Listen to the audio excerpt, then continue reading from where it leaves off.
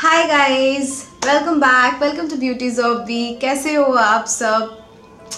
I know मैं कुछ दिनों से बहुत सारा DIY hair care, skin care hacks लेके आ रही हूँ, पर मेरे कुछ सब्सक्राइबर्स ऐसे भी हैं जिन्हें ये DIY करने का टाइम नहीं मिलता, क्योंकि जो भी DIYs हम करते हैं आसान तो बहुत होता है, चीज़ें भी बहुत आसानी से हमारे किचन में इजीली अवेलेबल होता है।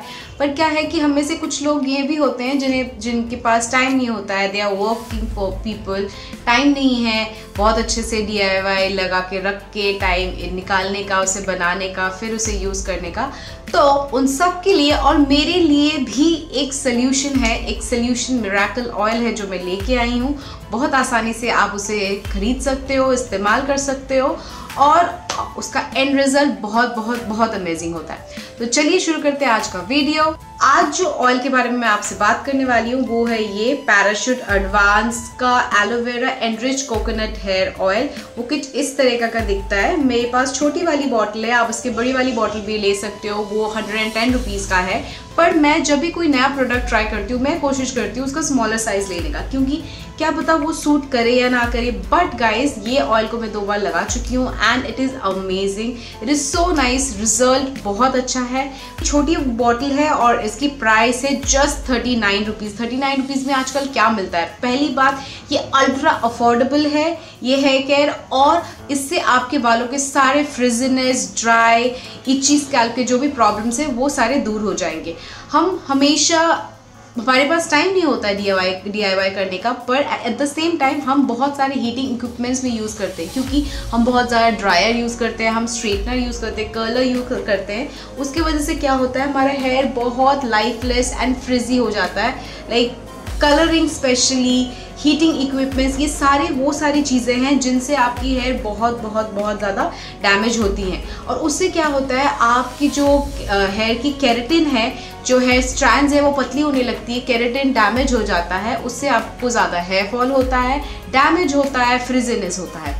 तो आप पहले ऑयल को एक अच्छे से कंटेनर में ले लीजिए और उसे वार्म अप बिल्कुल करने की ज़रूरत नहीं है। इसमें ऑलरेडी न्यूट्रिएंट्स है, तो आपको वार्म अप करने की कोई ज़रूरत नहीं है। कॉटन पैड लेके अपने हेयर को सेक्शन बाय सेक्शन, जैसे मैं अपने ट्यूटोरियल्स में बताती हूँ वैसे ऑयल को लगा लीजिए।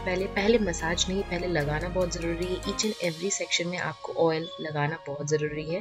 पहले स्कैल्प में लगाएं, उसके बाद हेयर लेंथ पे लगाएं। ऊपर का सेक्शन मैं ऐसे बना लेती हूँ, जाकि नीचे का सेक्शन में हेयर ऑयल लगाना बहुत आसान हो जाता है। जैसे ऑयल लग जाए पूरे हेयर में, उसके बाद उसे मसाज कीजिए, उससे इवनली डिस्ट्रीब्यूट हो जाता है ऑयल और ब्लड सर्कुलेशन बहुत अच्छे से बढ़ जाता है। यही एक तरीका है अपने हेयर को अच्छे से बनाए रखने का, उसकी न्यूट्रिएंट वैल्यू बनाए रखने का और हेयर ग्रोथ इंक्रीज करने का। मुझे और थोड़ा ऑयल चाहिए था, तो मैंने बहुत ज़्यादा ऑयल लगाया। मुझे ऑयलिंग करना बहुत पसंद है। मसाज कर बिल्कुल मिस ना करें, 5 मिनट तक अपने हेयर को अच्छे से मसाज कीजिए और उसके बाद एक बन बना के आप रख लीजिए। आप इसे 2 घंटे तक लगा के रखिए, क्योंकि हम इतना ज़्यादा डैमेज करते हैं तो कम से कम 2 घंटे अपना हेयर को तो दे ही सकते हैं ना ऑयल लगा के।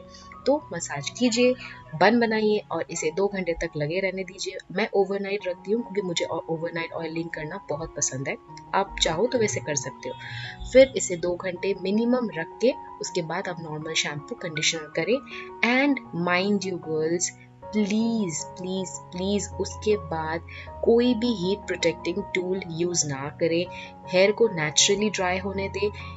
कभी कभी कुछ टाइम ऐसा होता है जब हमें ड्रायर नहीं यूज करना चाहिए, क्योंकि हमने कोई रेमेडी यूज किया है, तो ये वही तरीका है। आई होप आपको मेरी वीडियो अच्छी लगी होंगी। Please hit on the like button, subscribe करें मेरे चैनल को। मिलते हैं नेक्स्ट वीडियो पे। Bye, thank you, love you all.